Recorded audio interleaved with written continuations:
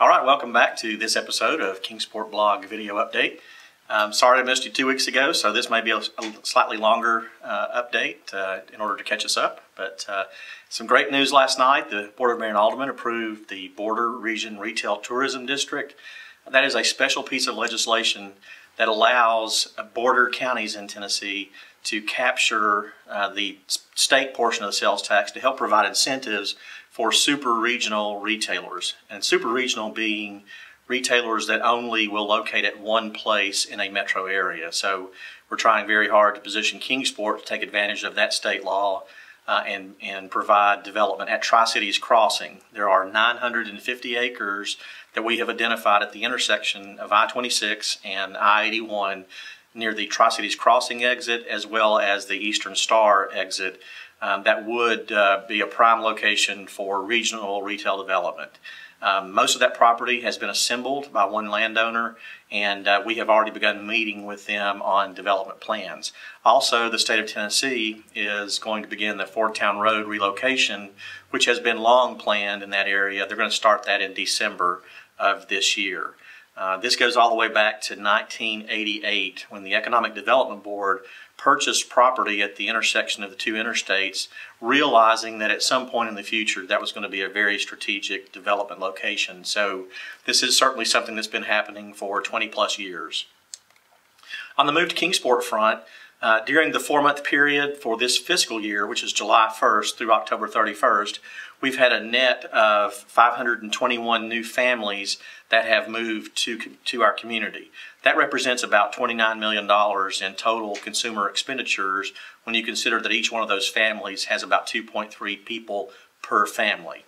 So comparing that this fiscal year to date to the last 5 years, we've actually seen an uptick in out-of-state relocation, and that's pretty significant because most places aren't seeing out-of-state relocation simply because the economy is so difficult. People have to sell their house in another state before they could move to Kingsport, but that does continue to be a very strong source for us. New construction for residential in Kingsport continues to be down about 58%, but again, that is very consistent with the national standards. There just are not many new housing starts at this time. For the year to date, the top states that have moved here, and again, this is just the past 4 months, are Virginia, which is no surprise, North Carolina, Florida, Ohio, Texas, Illinois, Indiana, Kentucky, and South Carolina. We also track metros that are moving to Kingsport. We can go to a website that will identify all the zip codes within 35 miles of a particular city, and then we can use that to compare it to the zip codes that have moved to Kingsport and identify who has moved here from metro areas, so we can kind of drill down into particular states and see, you know, if we're talking about North Carolina, then where in North Carolina. So the #1 metro out of all the ones that we track is Charlotte, with 38 families that have moved here. Orlando is #2, followed by Tampa, Washington, D.C., Asheville, Boone, North Carolina, Daytona, Greensboro, Jacksonville, Florida, and Chicago. The #1 source of people moving to Kingsport, I mean, out of state is a very interesting topic, but the #1 volume of people moving to Kingsport come from within 35 miles of our community.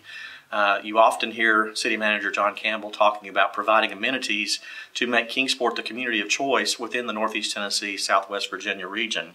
And that's the reason we want people to choose Kingsport as a residence. Don't just work here, live here as well.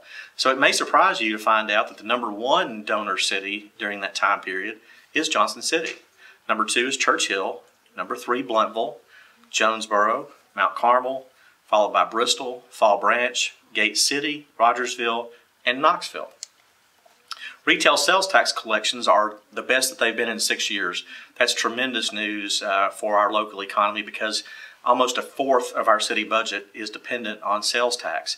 And that is the single most controllable expenditure for a family. So if you don't choose to make a purchase in Kingsport, we don't get any sales tax. So we're constantly working to be your community of choice for shopping as well. All the retail sectors in the community have continued to report good results. And keep in mind, this also includes the time that we had lost Hobby Lobby and a couple of other retailers due to some catastrophic storm events. Now they are back online, and we are looking forward to their renewed success here in the Kingsport area. In data recently released by the Tennessee Department of Labor and Workforce Development, Sullivan County and Washington County continue to be in the top 10 lowest unemployment rates in Tennessee. Sullivan County has about 8.1% and Washington County has about 8.3%.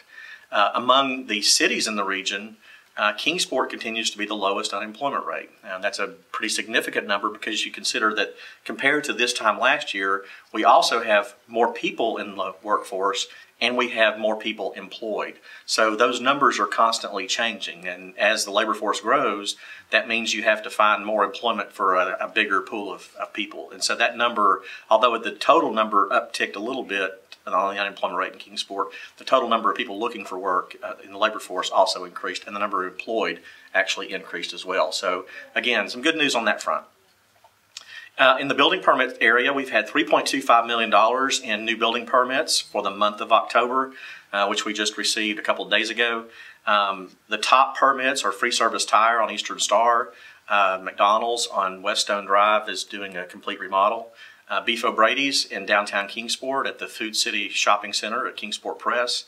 The Northeast State Regional Center for Automotive at the Powell Barger Center on Center Street is another one, and remodeling of Model City Apartments, as well as Holston Medical Group's new hand clinic. 32 new businesses opened in October of 2011. Those are available at our website at development.kingsporttn.gov if you'd like to look at who those are. Of those 32, almost every one of them is a very small business, and so that does fit very nicely with our strategy of continuing to diversify our local economy and shelter folks from being at one company that may have a good year or a bad year. The more diversification, the better you spread that risk across your community. So Kingsport continues to be a great place to start a new small business as well. Planning Commission update: over the past 18 months, the city has been focusing on annexation in the Colonial Heights area. The Board of Mayor and Aldermen recently approved 2 additional areas that are going to bring more than 1,500 residents into the city in the Kendrick Creek Road and Meadow Lane area. So by the end of this calendar year, Kingsport will officially top the 50,000 mark, which is a goal that has been out there for a number of years. Not that the world's going to change because we reached 50,000, but it has been certainly something we've been striving to do for a number of years. So congratulations to our planning staff. Ken Weems has done a beautiful job of that, and we will be at 50,000 by the end of the calendar year. That's your quick update. If you'd like to receive this information on a regular basis, you can write to me at kingsportblog@gmail.com or send me a friend request on Facebook.